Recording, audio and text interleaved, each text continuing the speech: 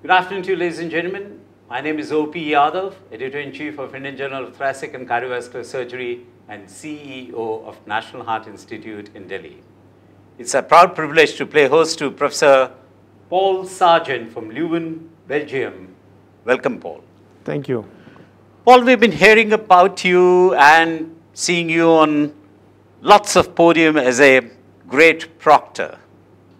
So I want to pick your brains today on some of the aspects of proctoring, teaching, and learning.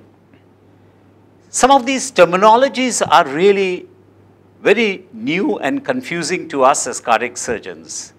So what are the kinds of learning, and what's the difference between, say, the induced learning and the codified learning? When I was trained, I was partially trained in the United States. Oh, you were also trained? Yes. If you were lucky, your boss said, see one, do one, teach one. Yes. I think this is slightly simplified. Okay. The translationals, there's a lot to do today about translational science. Translational science is using the continued development of one science into another science, so benefiting from the work of totally different domains. And the science of education has progressed. In fact, a lot of proctoring is more a social visit or a tourist visit.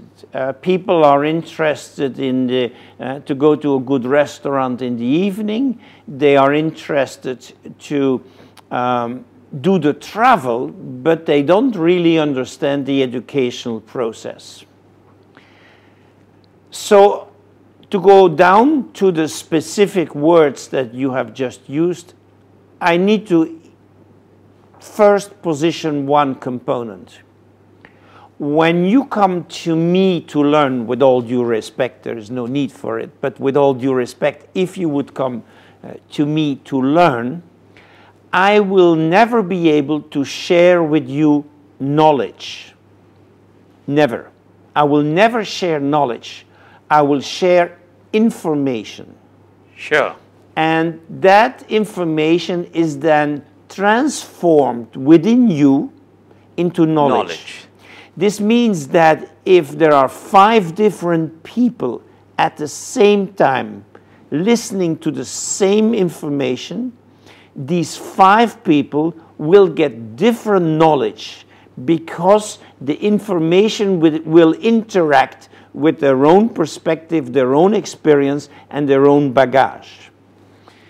So that means that it gets already a little bit more difficult because you try to do well by sharing information, but the result is going to be different.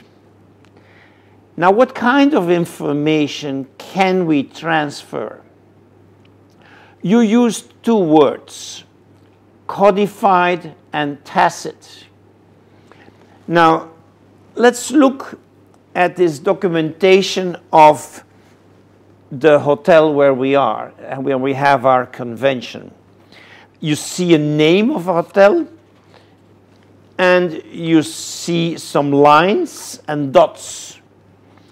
In fact, this is a lot of information, and it is codified.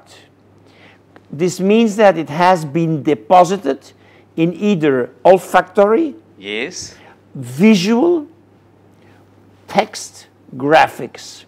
This is easy to transfer. I just give this to you, and this is how I can transfer the process. There's no need for you to come from Delhi to Belgium to be shared this information. So the first thing the proctor has to do is deposit his knowledge into as much as possible codified information. Yep. So why would you then come to Belgium, except maybe for the chocolate and the beer? Why would you come to Belgium? Well, for something which is called tacit information. Tacit information comes from the Latin word tacitus, which means silent. Okay. So it is hidden information. It is hidden in the interaction between people, in the response on certain bits of information, and in their behavior, in their attitude. Can I call this as wisdom versus knowledge? I would not use the word wisdom because the translational science has given it a name, and that's the correct name. So I would suggest that we use the Tacit. word tacit information, because that means that there is a benefit in going and seeing something, but you must be open to this tacit information. You must capture it, you must visualize it. You're a clinician, you are familiar with the fact of like a Sherlock Holmes who searches for bits of information. And that's where you will pick up your tacit information. So tacit information cannot be transmitted in text? No. Can it be transmitted by word of mouth and by No, verbalizing? it's behavior, it's attitude. If you can transfer it by mouth, you can deposit it. Then you can deposit it. So And you isn't should. it then a long process then? Well, I would say that the codified knowledge, the deposit of the codified knowledge, is something which continues over time. Because let's imagine that I am the expert. I put down today what I think I can put down. You ask me questions. If I can answer on these questions, I should deposit it and increase my codified information, because that is easy to share. So in our proctoring in cardiac surgery, let me be very pointed in my questioning. Yes. What is the component of tacit learning and what is the component of codified learning? I would say that 95% of the information is codified learning. Only 5% is attitude. And that's tacit. And that's tacit, yes. So are you happy the way the proctoring is going on today in the... Absolutely not. Proctoring has shown to be totally inefficient. People are not committed. They are not ready. They have not studied before the proctoring process. They come as a tourist. In fact, a well-informed tourist has studied the books about the history of the country. If you come to India and you have not read some of the fundamental books about how India was created, you will miss a lot in the tourist visa of visit of India. So it's exactly the same thing. So if you're not happy, then what are the changes you propose? Well, I've been fighting for changes. To give you an idea, it's also about a waste of my time. So I have some personal interest. To give you an idea, I have done 1,000 times 3-day seminars. So that's 3,000 days of seminars that I organized in probably around 70 countries of the world. I traveled. I did the effort. But the proctees, the Yes. person on the other side, has not done their homework. And that's not how it should be. So the industry has now understood this. There has been a change recently. Some of the major companies, and I would prefer in this talk not to name them, but the names are visible in the exhibit area, have now understood that it has to change. Sure. There's also liability problems. And because they have not been structured, today it becomes illegal in most Western world countries to go and visit as a foreign surgeon in an operating theater. In the United States, in England, you will not come into an operating theater anymore. And the reason is there has been no legal contract. So I want proctoring also to change from a legal perspective. What will a proctee do? What will his relationship with the inviting hospital, because he creates a liability, maybe a liability for the patient. If the proctee contaminates the patient for the sterility, there is a risk. So we need a number of formal legal documents. We need some memories of understanding for things that you cannot put into legal documents, so that also the proctor versus the proctee, the proctor versus the patient.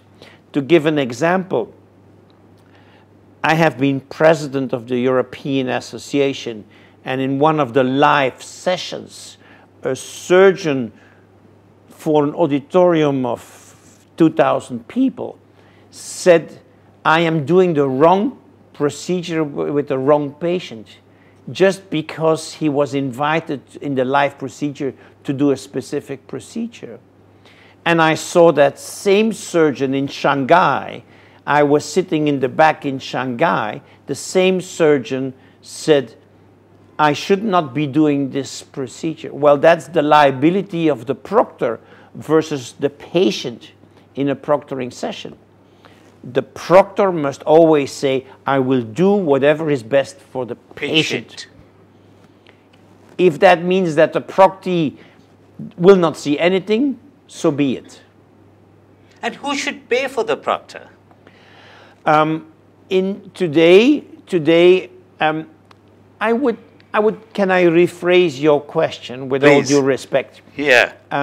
Who should pay for the proctoring process? Proctoring Not just process. for the entire gamut. There is a lot of costs involved. There's travel, stay, expenses, time, resources. I meant that. Yes, so the entire process. That whole process. I am personally convinced that there must be a shared partnership between the proctee and the medical device industry. Okay. Yes. And I've been saying that for nearly 20 years. When you go for a learning process, you're partially the beneficiary of the learning process. Of course, your patients, but also yourself. So maybe you should pay your travel, maybe you should pay your stay. Now, in Europe, the laws have changed dramatically. And for example, I will be proctoring here in India after my stay in this convention. And I can tell you that the Belgian government has, yesterday morning when I was in the airport, finally given the approval. And for example, it has said that the medical device industry cannot pay for my food and cannot pay for some aspects of my travel. Okay. Yeah. So laws have become very strict in the interaction between the medical device industry, and that's okay. So ladies and gentlemen, we just heard how the heart of Dr. Paul Sargent bleeds for a good proctoring. He impresses on what is called a tacit learning, which cannot be codified either in terms of words or in terms of text. He's not happy the way the proctoring is going on because he feels the proctee is not doing his bit, and he feels that the financial aspect of the whole process should be amply shared between the proctee and probably the industry. Well, thanks a lot, Paul. We appreciate your coming to India and sharing your thoughts. The privilege. Thanks a lot.